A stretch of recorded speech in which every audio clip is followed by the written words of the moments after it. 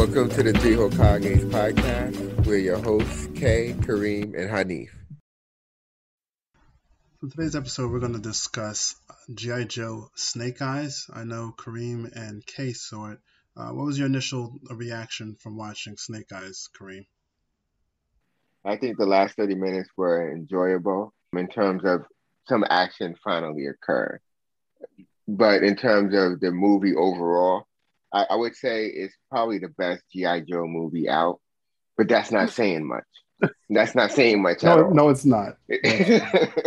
I mean, but I think it's still a little weird take on the character's origin. I think to have Snake Eyes' origin be so tied closely to him being a thief, basically, did the character a little disservice. Where I think if you're gonna have a movie about the origin of ninjas, you should at least have some kind of ninja action throughout. And so I think they tried to build a story that fit in the world they wanted to create. But I think in some ways it missed the mark in terms of a G.I. Joe story. And I think they could have done the character a little bit better in terms of why he was the way he was. Like, it made sense in terms of the motivations for that particular character. It just seemed like it didn't really fit for the motivations of Snake Eyes and the behavior. But then once they start tying the story together towards the end, in terms of his relationship with Storm Shadow, how that became more complicated, it did start to become a little bit more familiar, but it's still kind of like, could they have done it differently? Probably yes. And should they have done it differently? Probably yes. Probably yes. Yeah, they really should, because it makes you realize how much potential was there. And I think if they just turned it into more of a ninja-oriented storyline where he was trying to, seek honor, as the character spoke about during the movie, in a different way, I think they could have made it work. There were a lot of trials that he had to go through, but it felt more at times like it's something that you would see in, like, King Arthur, and I'm referencing The Green Knight, it had a lot of trials in that movie. I just think it lacked a lot of ninja action until the last sequences, but I also think they could have done his origin much better. Okay, honest opinion, it wasn't horrible, but it lags. Like, even the fight scenes, which should punch up a movie, it doesn't save the movie. It ends up being a good movie, a decent G.I. Joe movie in terms of we get origins. The origin of Snake Eyes is a little, I don't think that would have been the way I went with it, but whatever. But this works out as a better origin for Storm Shadow. Like, this is the perfect Storm Shadow origin story. Like, perfect. Storm Shadow sometimes was a better character than Snake Eyes at times. Not all the time, but at times he was. I think that's because he was able to vocalize things. Yeah. Snake Eyes just more or less, hand signals or a shrug. But in the world of live action, from cartoon to live action movies, how does Snake Eyes compare to the other G.I. Joe films? Okay, because I've actually seen all the G.I. Joe films, which I feel I've seen them too. So yeah, they weren't great. That's why I want to see how bad this one is. Okay, so no, okay, this isn't the worst. This is not the worst. This is absolutely not the worst of the G.I. Joe movies that I've ever seen. I almost want to put it higher than the one with Marlon Wayans, but I liked the one with Marlon Wayans because that one was hilarious. Like, there's no true moment of hilarity in this movie. Not really.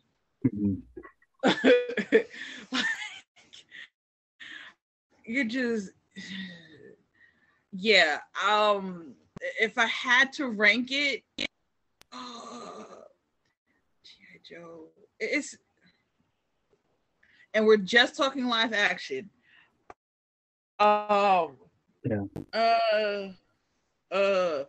Better than Ever Vigilant, the one that came out in 2020. Better than that one.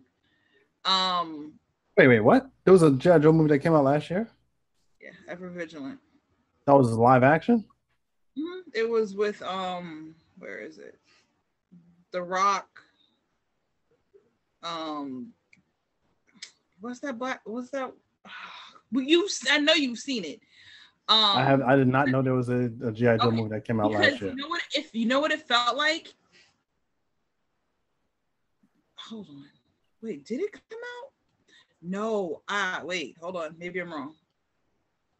Did Ever Vigilant come out? Hold on. Because Ever Vigilant, I think the reason why I don't think it might not have. So maybe it didn't come out. Maybe I just saw the trailers for it and it felt so much like Red 2. That's what it is. Okay, so Ever Vigilant didn't come out, I think, but I saw the trailers, like the initial promo for it, and it felt so much like the movie Red 2 that I was like, oh, it feels something I've already seen. So let's drop Ever Vigilant. So Retaliation. Okay, Rise of Cobra is going to be the first one. Snake Eyes is going to be second. Retaliation will be third. Which, again, is not saying anything because none of them are great movies. Like, I would rather, I would rather watch, what's that movie that came out before? The bad version of, what's the other one that we got this year? Mortal Kombat. I'd rather watch the bad Mortal Kombat over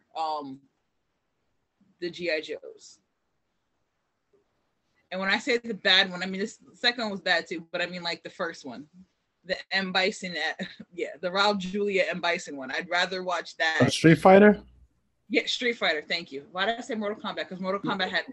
Mortal Kombat had several bad movies as well. That's what I'm trying to figure, like, do you want... Mortal Kombat 2 was horrible. Mortal Kombat 1, while it was bad, we didn't know what to expect. And so I grade it on the curve where it's not a 10, it's not Oscar worthy performance or anything, but I would say it's a 6. And the second one was like a 4. There's one that just came out that was it straight to Netflix, or I forgot however it came out. That one that came out last year. That was, I would say, a 7, only because the plot was a little bit better. There was still slowly going along. Didn't have as many characters I would have liked to see in it. I would probably give it as a 7, maybe 7.5. Okay. At the very most. I mean, I'm being super lenient. I mean, it's anywhere between a 5.5 and a 7.5. Okay. So this movie, Snake Eyes, is better than the Mortal Kombat that came out during COVID, but still not good. It's a good COVID movie if you have the time and you don't really mind it. So let's go from superheroes to your wallet is going to be empty. Not my wallet. They're not my wallet. I mean, clearly not mine because I'm too poor to do this.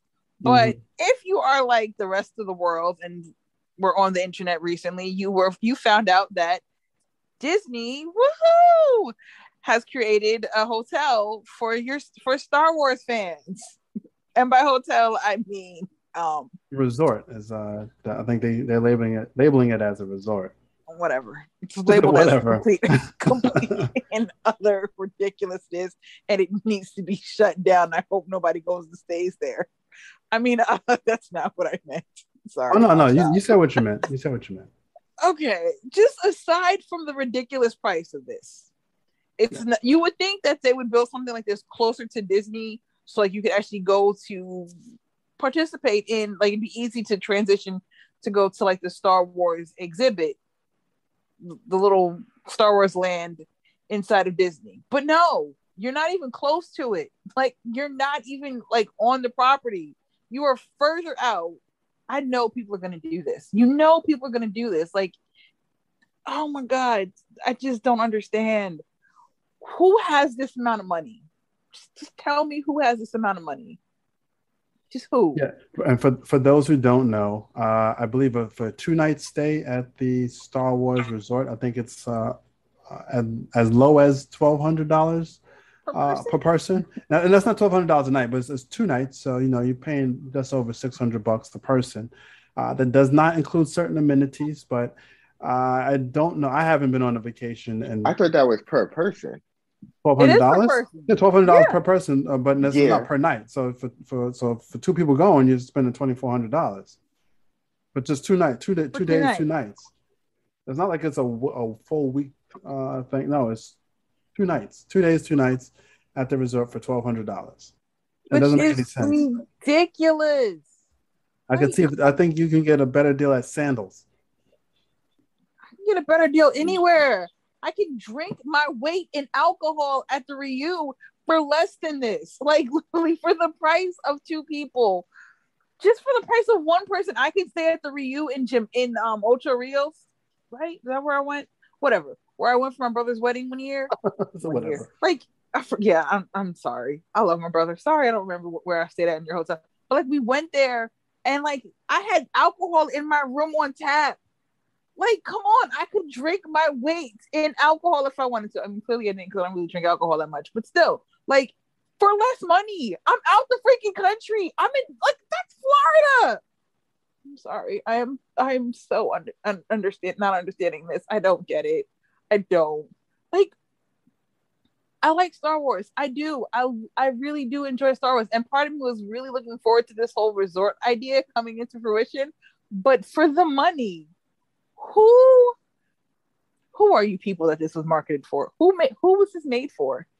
Someone from the evil empire. Yeah, I'm guessing there's no one on my side that's going to be able to afford this or want to afford that.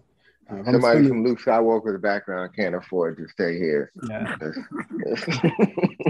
Someone from Finn's background can't afford this. I'm sorry. The way my savings and checking is set up, I can't afford a $1,200 for 2 nights vacation. Not especially in Florida or even in California. Either Disney property, you got to hit me up with some Star Wars Presents, Hawaii or or some other tropical location to even make it sound appealing. I'm not going to Florida of all places for vacation and spend $1,200 for 2 days.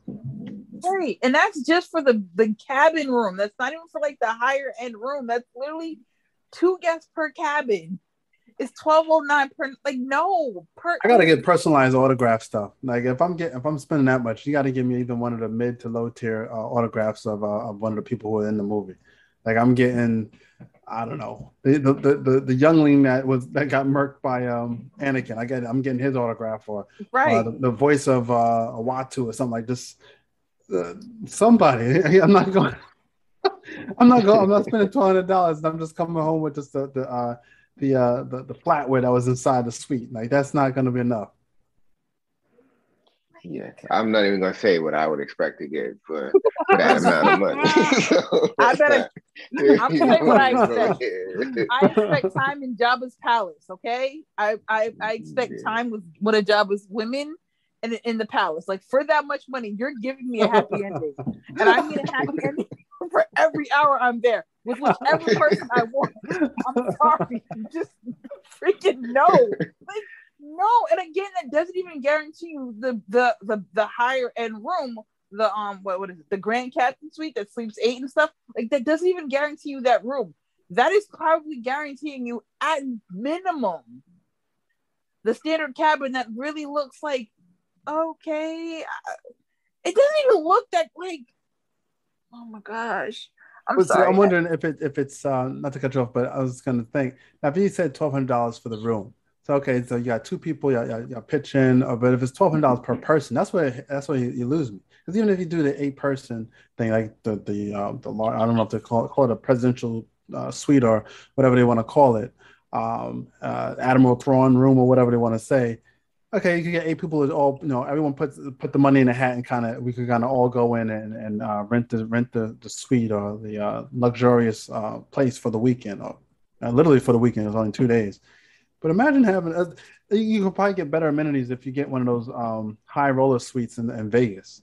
With the on-site butler and chef, all kind of tropical fish in the wall kind of thing. one of those Trump-esque toilets, like sitting on a gold toilet or whatever, overlooking the Vegas Strip.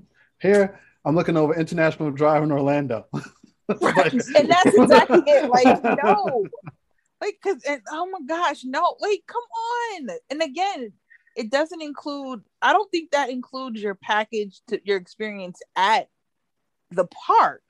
Like, I think you still pay separately for the park, or at least some of the stuff in the park. Like, but I'm sorry, if I'm paying that much money, no, I need to, like, that better include anything that I want in the park. That better include a fast pass in the park. But it's not. Like, I was gonna say, at least the rides and the fast pass, I can see if it's okay, we don't, the food in the park you have to pay for yourself. Okay. But no, I have to still pay for the actual rides. Like, no. So what I see here is $1,200 per guest per night. Yes. So for 2 guests in the cabin, so it would be a total of $4,800 if there's only 2 people in the cabin. If there's 3 people in the cabin, it's $889 per guest per night, for a total of about $5,300. It's 4 guests, it's $750 a night, and it's about $6,000 total for 4 people. Yeah, but 2 people, that it's almost $5,000, cabin, right? The cabin ain't getting sounds bigger. like it, but it seems like there is like an itinerary for the 2 days. So like 1 p.m. until, I guess 8:45 p.m. I don't know if this is a sample, but yeah. I'm on a vacation. I want to, it's like one of those, it sounds like the timeshare thing. Like you have to go and see their sales pitch. Like, even I just want to relax on the beach, but you have to, in order to be here for free, you got to sit in for a 4-hour sales pitch of something you're just going to say no to. That's what this feels like. You have to come in and do this itinerary of, drink that weird blue milk that Luke drank for breakfast, and then you got to do the fake Jedi train. No, let me just chill here, walk around, see some things. I don't need to see the fake Jedis and all that stuff. Leave the props inside the hotel room. We'll take them home. Thank you very much. And then you'll be on your way. Okay, can I tell you something? Because I'm sitting here looking at how much it will cost to get a high roller suite in Vegas. I'm looking at the freaking Caesars. I'm looking at Caesars Palace. So this at Caesars Palace, I could stay in the Noble Deluxe room which is only $449 per night. Yeah, but what's your amenities? I don't care. It's okay. It's Caesars Palace. I mean, I'm looking at their top end room on apparently per their website. That's their top end room. Let's see. You get who cares? Luxury and craft, personalized service, amenities. Each room is infused with, I don't care about that part. You get a Japanese experience. Okay, that's cute. I don't care. How is your Japanese elegance with this Italian linen? You're not supposed to know this. Have a Japanese lady fold the sheets. Then you'll even realize it. So, okay, it doesn't include the spa, but like, that's fine. I don't mind about that. But I'm just like, Caesars Palace, Vegas, $449 per night. I'm sure there's probably a better room. I didn't think about that. Like, but I just was like, let me think of like Caesars. Like, what's one of the more higher end hotels in Vegas? But like Caesars, $449 a night. I'm sorry, Disney. What are you giving me? Because all you're telling me is I get to sleep in a room and I get to drink blue juice. I don't care about blue milk. I don't want to drink blue milk. I don't want it. It just doesn't make sense. It really doesn't. Like, for what? For why? What?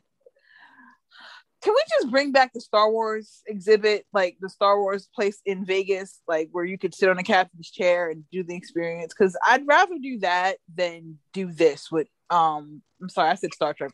Like, instead of Star Wars, let's do Star Trek. I'd rather do that because the Galactic Star Cruiser is ridiculous. I need to know who. That's what I want them to do. The first person that buys a room, they need to tell America who that person is. Tell America. And like, literally, yes, America needs to know. I mean, not really, but like, we need to know who that first person is so they can describe their experience and ask them, was it worth it? Like, was it? I mean, I guess probably if they're the first people to stay in there, but like, so many things I could do with my money other than that. I mean, clearly that's what I will do, but I'm just like, $6,000 for 4 people. 4 people. And that doesn't include the airfare to get there. Right. And then who stays in Florida for just 2 days? So then you're like, that's $6,000 for 2 nights, right? If there's 4 of you, then you still have to buy another hotel room for the rest of the time you're in Florida. Like, yeah, that's. I think can it be 4 friends? I mean, because I don't know. This one says 3 adults, 1 child. So I don't know if that's just a sample, or if you have to find a child who's into Star Wars and say, "Hey, you got to come grab with a kid." Yeah. 3 adults and 1 young one. Like, what do you consider a child? Because a 16-year-old is still a child in my book. I'm just saying. It all depends, because some places, under 18 is considered a child, but 18 and up is an adult. So where do you go with that? But I think they're definitely losing out by pricing it that much. But I think there'll still be people to pay that. There's always especially with Star Wars, you're going to have people who want to have that, want to recreate that experience or whatever, and they're going to want to live that. They'll do it, especially when everything starts to really be open and they bring the D23 down to Orlando. They have it down there. People will pay. You know what? I didn't even think about D23. Yeah. Okay. I know exactly who this was made for. This is made for people that'll go to D23, because they will definitely. What's included? 2 nights stay in a cabin or suite, ongoing immersive and interactive entertainment. I don't even understand what that means. Because unless I'm whatever. Food and beverages in the hotel. And you do get to. Well, wait, hold on. So they do give you admission to Disney Hollywood Studios for your planets, right? You get valet parking. Yay! Again, you need a way to get there.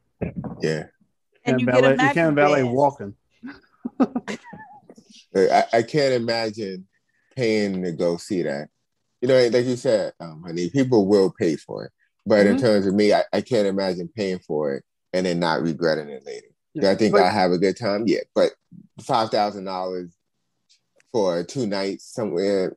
After with Wakanda. Maybe, well, wait. Okay, I have a question then. If instead of Star Wars, they had created a Wakanda hotel theme and everything, the price is still talking to me. I'd want to go to see it more than I would the Star Wars, but the price itself is still telling me, hey, wait a second. I don't trust these really doing Mirage. I think she's white. She's got a skin cap on. I'm sorry, man. I believe that's a fake. That's a spray tan. No, man. I think not. I need to see nothing but black people work in this world of Wakanda. I don't care what color your melanin is, sir. You might be Filipino, but if you're supposed to be a Wakandan, you gotta be brown. You have to add a little bit more brown to that. Right. It's like I need different features. I'm sorry. This is not the immersive experience I expected. I don't know how you got in here, but this is supposed to be the world of Wakanda. This is not right. I need to speak to your manager. As M'Baku would say, I will not have it.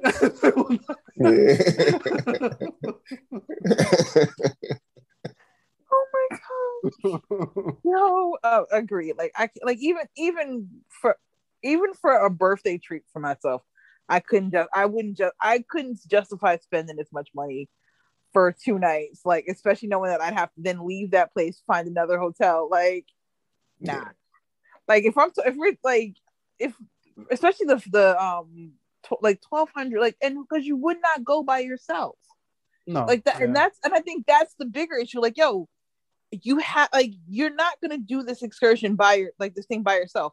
So it would have to be at least based on double occupancy. So it's just wrong. And again, maybe because I'm cheap, which I wholeheartedly agree that I am a very cheap person.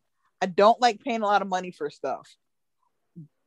But I'm gonna drop a flight on Japan. I will for that. I could just fly to Japan, and be okay. No. And that's the thing. There's a ton of other trips you can take where it'll be worth more. You get more bang for your buck.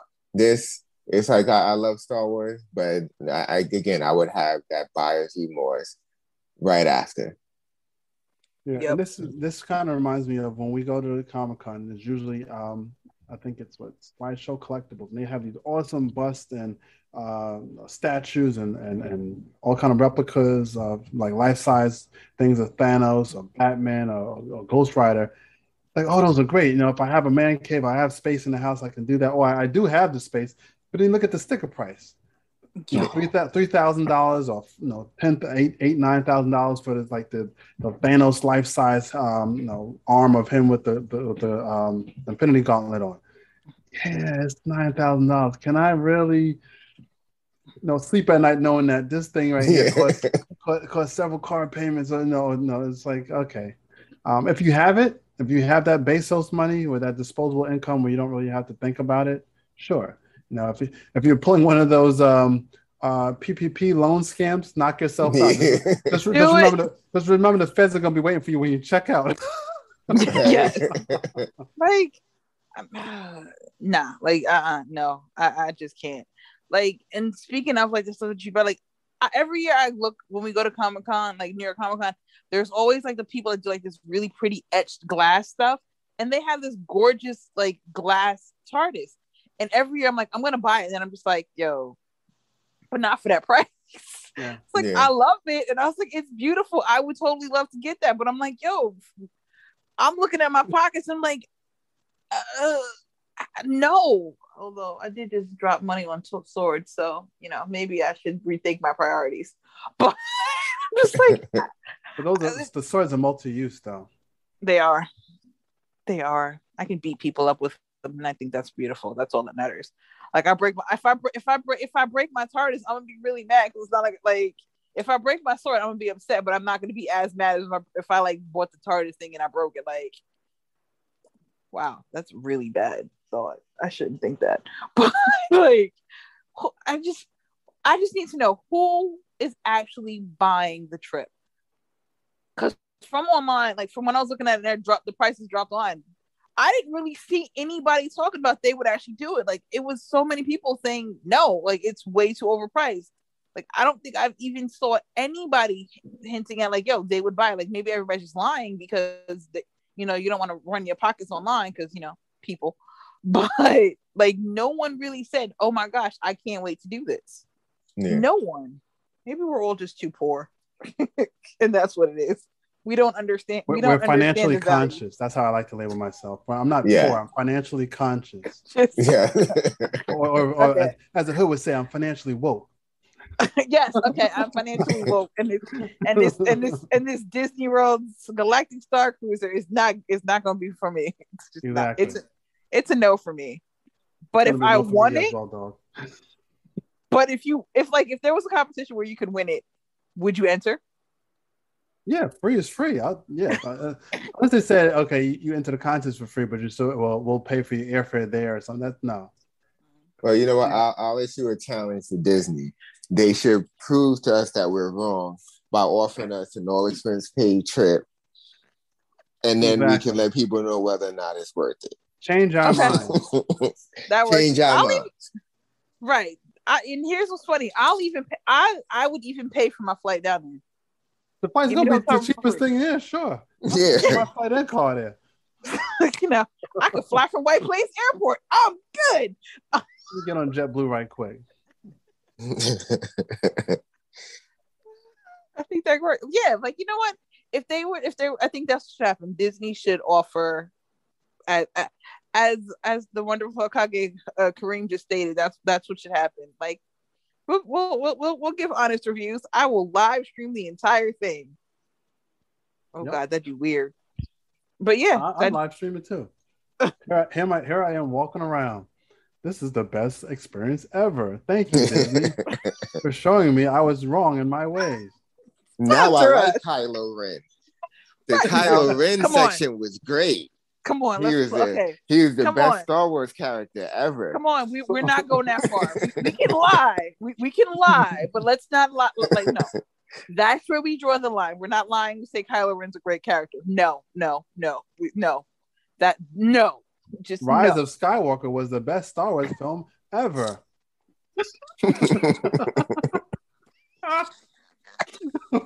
it's like okay. I wear a T-shirt saying they did Finn dirty. That's what because they did. Obi-Wan is greater than Picard. That's one of those kind of T-shirts or something. No, but if people can afford it, have fun. I'll just be here watching, people's pictures and stories about it, and I'll just live vicariously through them. Yeah. Just call us when you got the World of Wakanda. That's all. Just let us know. Yes. And again, we'll be glad to volunteer our services to be part of the casting selection process to make sure the appropriate individuals are hired to represent Wakanda. Thank you. Because if you know, you know. Right.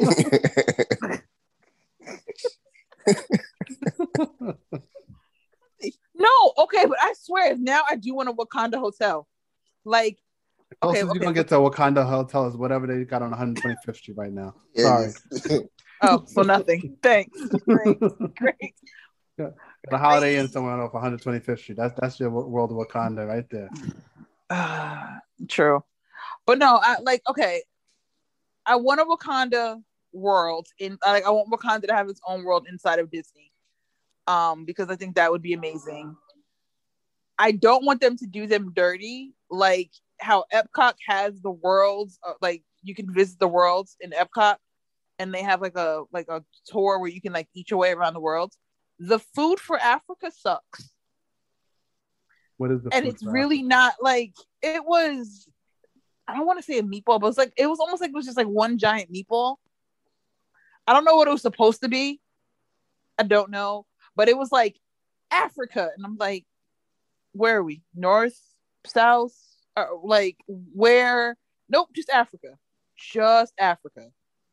That's it. And I'm like, how is that possible? I know, like, we don't have just Europe. I'm like, yo, I literally got to go to like the different countries in Europe. But like, they think it's just all one big country, not a they probably continent? Think it is. That's straight up what it was. It was like just one country, Disney. Like it was just Africa. It wasn't fried chicken on the menu, was it? Yeah. No. I'm just asking. Disney World put Popeyes in there. Spicy chicken sandwiches. That's all they had. Hold on, let me find out we what knew Walt Disney was racist, but damn. Come on. It still is. It still is. Oh wait, hey, okay. Yay, now they have Simba ice cream. They have Simba ice cream now. What country in Africa is that? It's I missed that one.